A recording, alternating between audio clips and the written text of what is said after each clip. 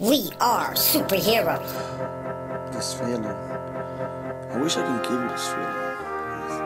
It feels like all my emotions put in one bottle. It's happiness, it's anxiety, it's uncertainty, it's anger, it's passion, it's pleasure, it's pain, it's frustration, it's love. It's all of that in one.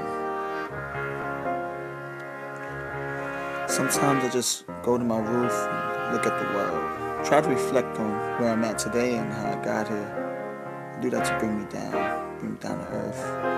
I don't want to progress and not remember what I progressed from. It takes the whole purpose of achieving your goals if you don't reflect on the small strides you've made. The reason I'm up here today is also we're filming Horry music video. And I guess you could say I'm a little nervous. I don't get nervous much, but sometimes the music gives me the jitters. It's funny. So I go to my favorite place just to clear my head. It's a form of meditation for me. It's like my soul is telling me this is right. This is worth something big, something I should be doing, something a lot of people wish they were doing. So I have to be grateful for that and really take advantage of these opportunities. The concept behind this video came from Lonely Love. Dude is full of ideas. Sometimes he has too many ideas though. When he explained it to me, I thought it was too similar to Jay-Z's Picasso Baby video, but then I noticed one very key difference.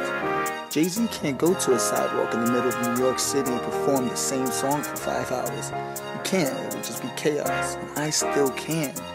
I can connect with people from an eye-to-eye level. I'm not on a pedestal. I'm still a person in the struggle. A lot of people walk behind me and I'm spilling my passion now, and they don't give a damn what this random kid in the backwards hat is saying. I don't really care about those people. I'm more interested in the people that actually took time for the day to exchange energy with me. People aren't supporting me because I've made it. They're supporting me because I'm chasing something. I refuse to allow myself to live without taking these risks.